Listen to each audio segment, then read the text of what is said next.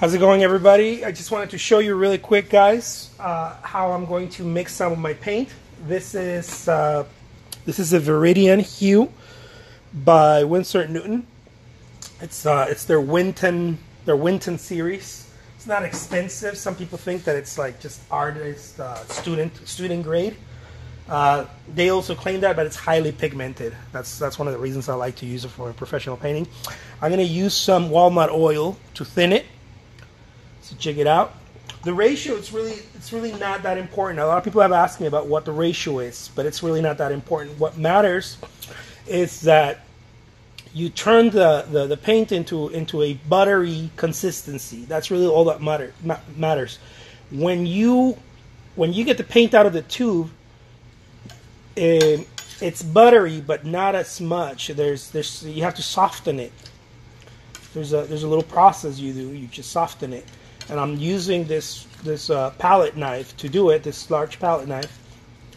But there's really no science to it. Here's another thing also to keep in mind when you're softening the paint. The drying time, it's going to be it prolongs the drying time, but it does create a very quick film over the paint itself. So I know it's a little interesting. It's a little weird concept. Like, what do you mean? Does it prolong the drying time or not? It does in the curing process.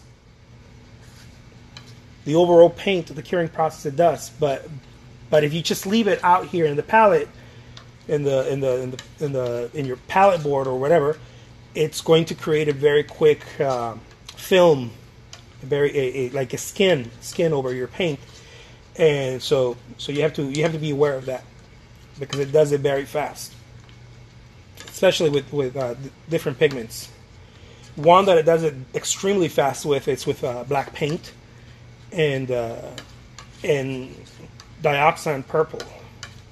With the Viridian, it does it fast too, but not as fast as the dioxane purple and the black. So that's something to keep in mind. So I just do this very quick,